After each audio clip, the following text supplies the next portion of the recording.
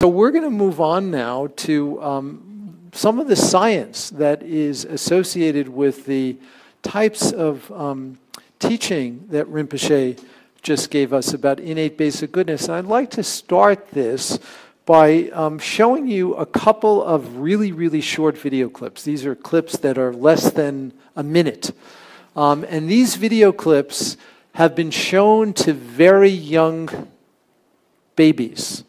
The first set of clips have been shown to 6-month-old babies, and the second set of clips are shown to toddlers. And you'll see very early on what the purpose of this is, but let me just show you 2 of these clips first, and then we can talk some about it. So this is the first clip.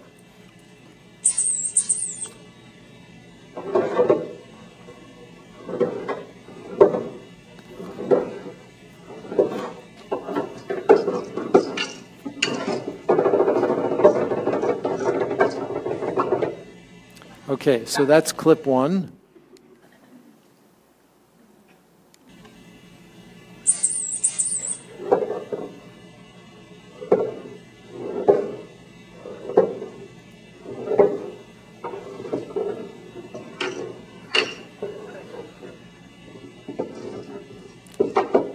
Okay, so these were shown to 6-month-old babies.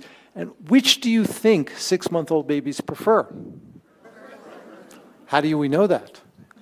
How do we ask a 6-month-old baby which it prefers? Oh, I heard some good suggestions in the comments. So one of the ways we can do that is we can carefully track their eye movements using infrared eye tracking.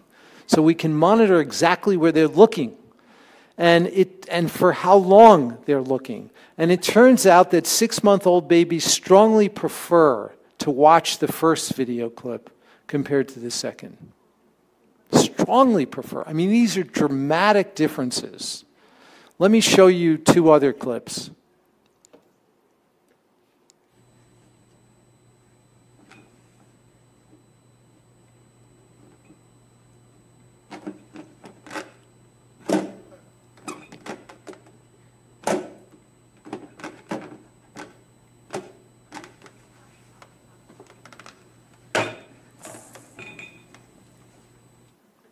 Okay, so that's one.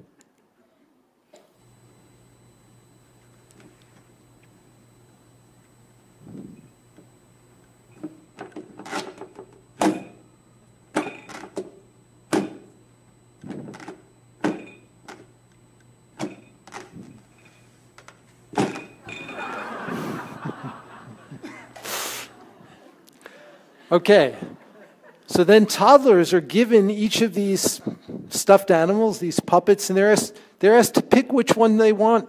They can take home one. Which do you think they'd prefer to take home?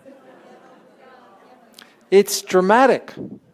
It's a dramatic preference. So these are not subtle biases. These are dramatic.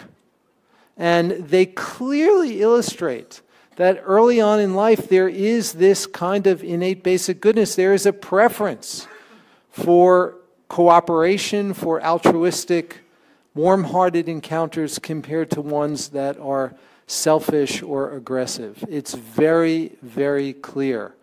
And so when Rinpoche talks about recognizing this innate basic goodness that is present in each of us, the scientific research is beginning to congeal and confirm that there is this kind of basic preference which exists very early on in life. And these are very rigorous studies, and as I mentioned earlier, there's even some indication that it extends beyond human beings, that there are other species that show this kind of preference as well.